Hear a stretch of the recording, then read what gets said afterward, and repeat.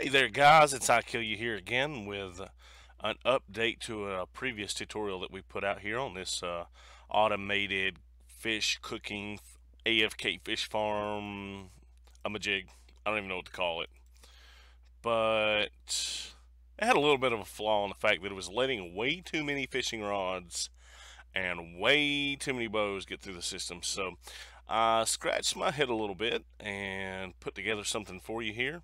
And as you can see, the original design is behind me. So over to my other side, you can see just over there, you can see that I put a little work in, and we're going to flip over there and I'm going to show you what's going on. So, oh, don't mind my other stuff there. Try to put a wall up to cover that up, but it's okay.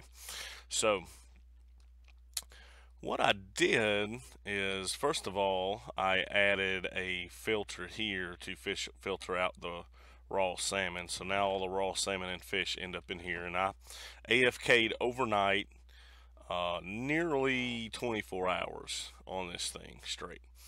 And so coming down here in the bottom, this is what our output looked like. As you can see, there are no bows and there are no fishing rods in this system anymore. It's all the goodies, all the enchanted books and all the water bottles and things for potions. And of course, you know, these boots can get out of here. Let's get them things out of here. We don't need those. If I could figure out how to avoid leather armor, we'd have an iron farm by now. But as you can see, we got 49 fish cooked up there. We got a half stack there, a stack there, and a couple of these raw salmon were cooked up. And it looks like the system is doing pretty well. And I'll get to the change here in a minute, but we're going to look at what fell in here. So with this system, two things are going to happen. You're going to get cooked fish, and your storage is going to need to be ultimately going to be a lot less storage. So these are our stackable drops now. Of course, we could always filter the sticks in to cook too if we wanted to, but those are always good for torches and for making tools and things, so we don't do that.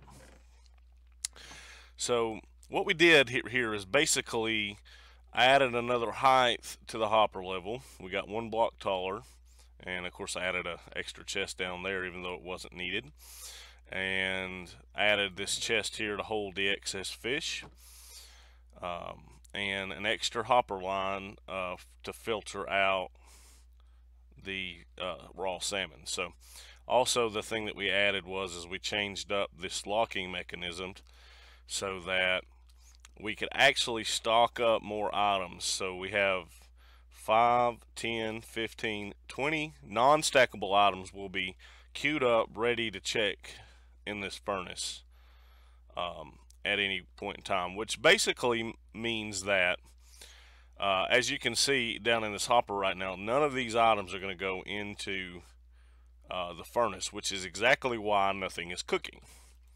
But as you see up here, we have queued up, there's a bow and a fishing rod getting ready to fall down in there. But what we're doing is giving enough items stack up here and locking this hopper so nothing can fall through until this hopper here is filled with items. So we can take this bow out and we can do that number, and as we take one more bow and place it in the system, you'll notice that they'll begin to drop out. Well, what happened there was all the items that wouldn't burn, or at least the first one that wouldn't burn, fell out.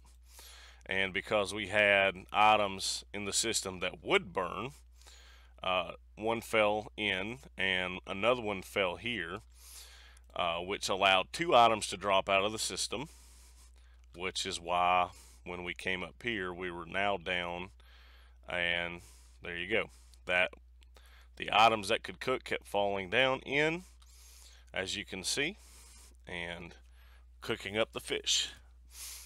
And so this system just allows enough items to queue up to guarantee that we're not going to just drop all the non-stacking items straight down here because nothing would burn, and essentially cooking up some fish for us. And I did the research, and a bow or a fishing rod, either one will cook up one fish. So there's no loss there. The only place that we might have some loss is, and I know why that happened. Excuse me, those aren't supposed to be in there.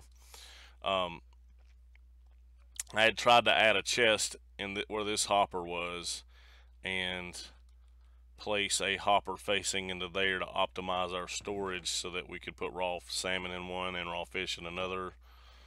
But ultimately, the hopper fed this hopper and left items in there which wouldn't go into the furnace anyways. So that's what happened there. But the bowls, getting back on track, the bowls will not burn.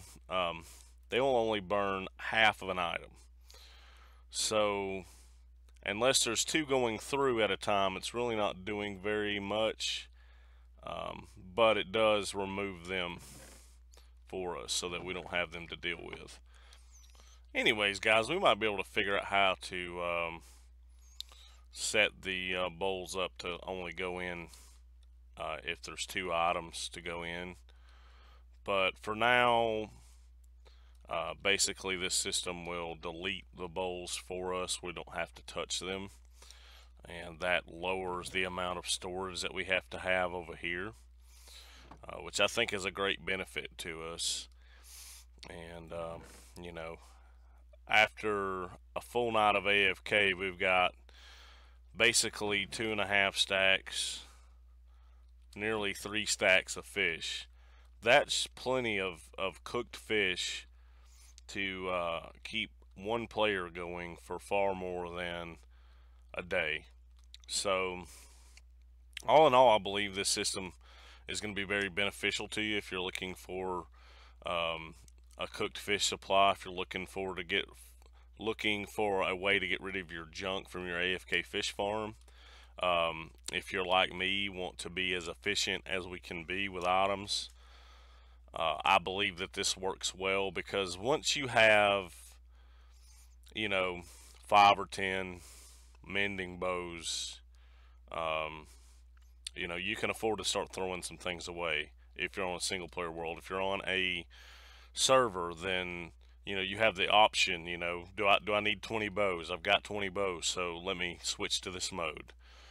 You know, it's as simple as removing the furnace from here. You know, when you're ready to cook it again, cook fish again, then you put it back. It's, you know, it's that simple. So okay, so the modification we did here is locking this. So we moved, as you can see over here, we were down, all of it was compacted into one circuit and trying to lock off of the same hopper that was feeding the furnace. So what we did is basically moved the